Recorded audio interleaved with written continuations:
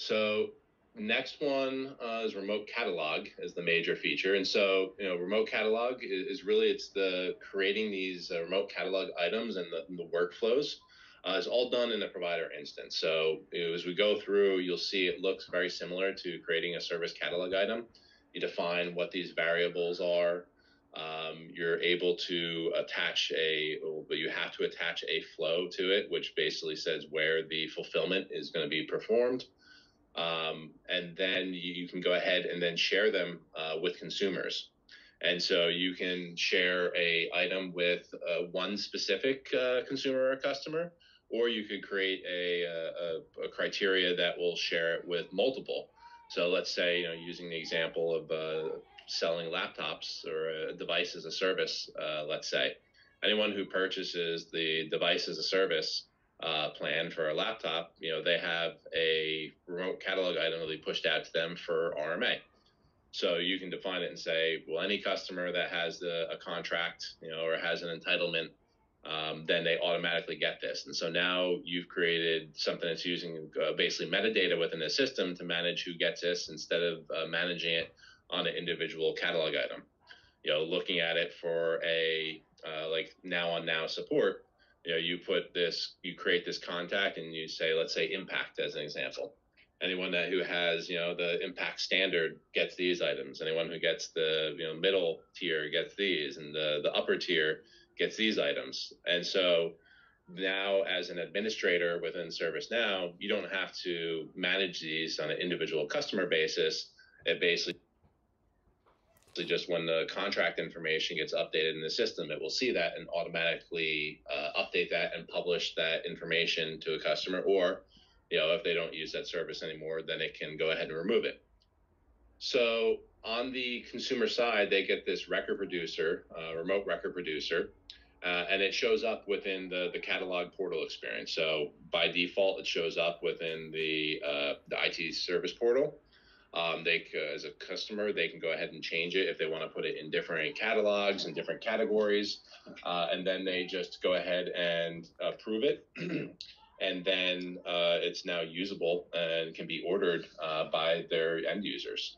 So it's really bringing in an approach where it is a catalog item, over on the customer side. We see in the bottom right picture that now they can go ahead and fill in. It's very similar to a record producer. You can go ahead, set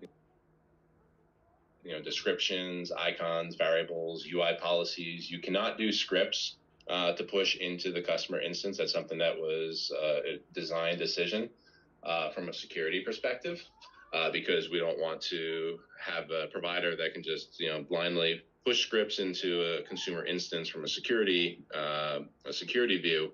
It could break something. It could cause issues over there. So it is restricted from scripts. And then on the consumer side, as I said, it's just a portal item now that they can go in and users can start ordering.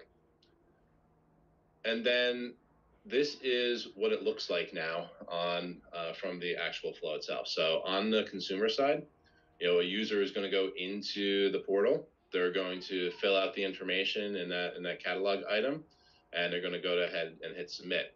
It's going to generate a provider task on their side. That provider task is now that record that they have of essentially that request. So on the consumer side, it's not going to be a traditional request, RITM, SC tasks. It's going to create that provider task itself, and that's what is going to give a lot of scalability. Because now you don't have to, connect or glue together two workflows from one side to the other. RPS will be used to replicate that information or that provider task over to the provider instance. On the provider instance, there's then going to be that flow that I mentioned that is used and configured for that remote catalog item to now get all of that variables, that data, to the process that it's going to be fulfilled on.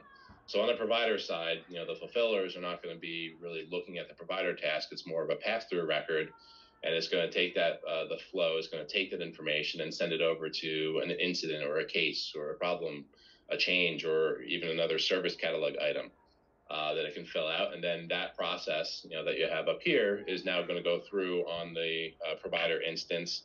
And as they make updates to those records and send over any additional comments or change the state on it.